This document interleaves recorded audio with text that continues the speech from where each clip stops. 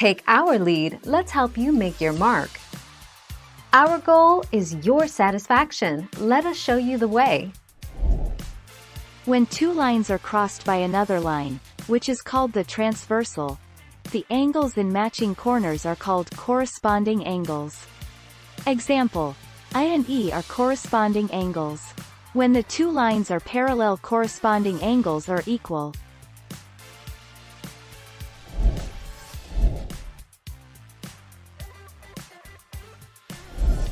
Let's help you make your mark. When you see the equal sign with a squiggly line on top, you know that the items on each side of the equation are congruent. Next, name the corresponding sides. Corresponding sides are matching sides between two triangles. They will have the same length in congruent triangles. 30 October 2012.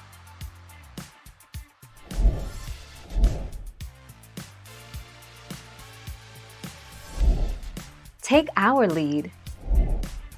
A pair of corresponding angles lie on the same side of the transversal.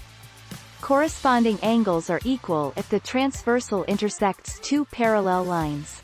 If the transversal intersects non-parallel lines, the corresponding angles formed are not congruent and are not related in any way.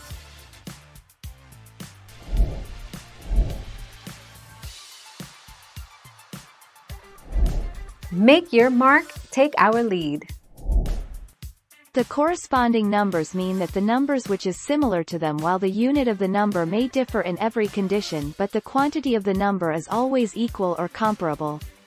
Examples for corresponding numbers are 32 centimeters, 32 meters, 32 L, 32 degrees Fahrenheit, etc.